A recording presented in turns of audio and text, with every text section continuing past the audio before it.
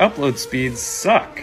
But listen up, because I have a solution. If you're trying to stream, or if multiple people in your house are trying to stream or do remote work or video calls or anything intensive that uses upload, that's not enough. So how do we get that number up? Well, the reason cable broadband has such bad upload speeds is because it was originally designed for broadcasting TV. Cable internet uses a lower frequency than TV, so they don't interfere with each other. And a lot of the bandwidth is wasted on error correction. And the bandwidth that's left, cable companies prioritize it for download.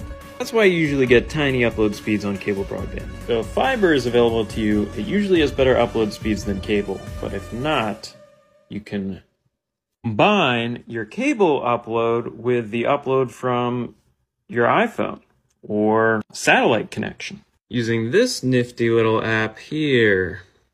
So it's built-in error correction. If you found this helpful, give us a follow and I'll turn you into an internet connectivity expert.